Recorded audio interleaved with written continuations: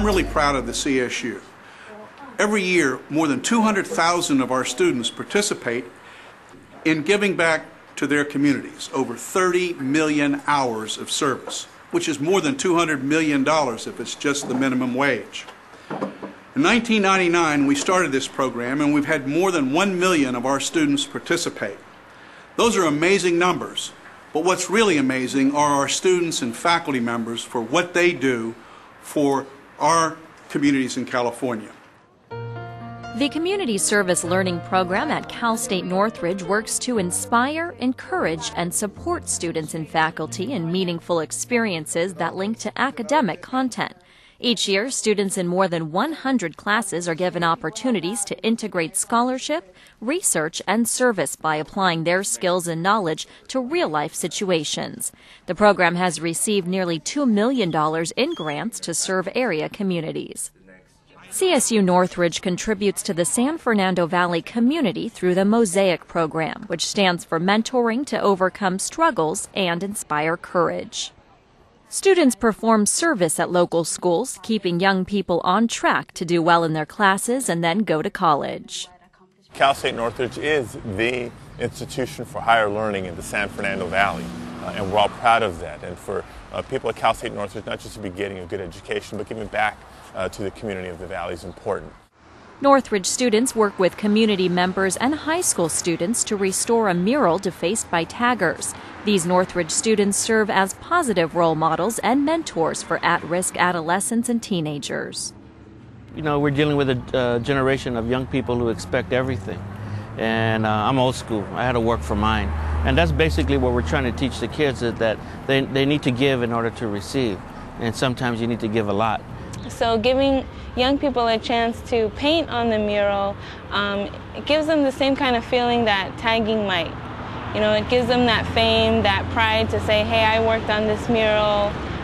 Even if they just did one leaf, you know, every time they'll drive by, they'll say, that's my leaf, I did that. And it's a feeling of pride that lasts for a long time. Our students are much more likely to leave the university and go back into the communities from which they come and give back in meaningful ways to those communities. In my circle of friends at Cal State Northridge, I would always complain about, you know, the lack of attention that's being paid to the educational inequalities that exist in our communities, and I never did anything about it, and I was getting really upset that I have the ability to do something, but I never did it. So this was an opportunity for me to go out and actually do something about what I was complaining about, and so I'm really happy that I was able to do that. Well, growing up in a single-parent home, my mom was always at work, so I had to rely on organizations as the Boys Club, and there was never after-school programs at my school that I went to, so helping out with a program like Mosaic is